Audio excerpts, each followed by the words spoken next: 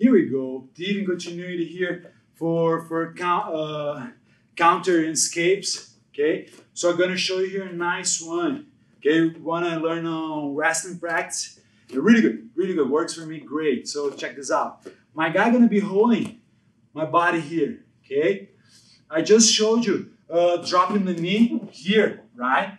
And putting pressure on the grip till it breaks. So what I'm gonna do here is a little different, right? So when I'm here, I don't wanna keep my feet parallel. I wanna be more on the side in the situation here.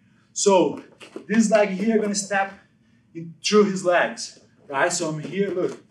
Once he got here, through the leg. So I'm gonna roll his grip, top grip here out so I can break. Of course, I'm gonna give some hip here.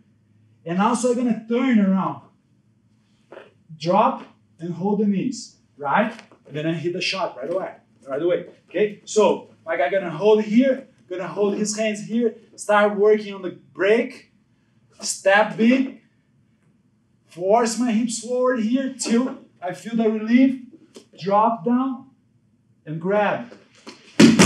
All right, and just shoot from there, just put the knees up, you're gonna drop, okay? So another shot here, Juninho gonna go to my back, boom here, gonna open my leg between his legs, gonna break his grip, gonna turn around, drop, hold, right, and drop him down on the shot. Simple like that, okay?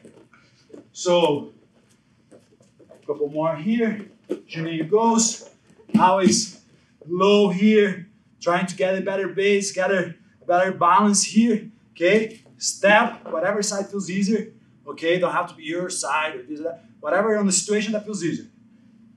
Grips here, bump my hips to break, turn around, drop, hold the knees right in front of you, and just drop him down from that.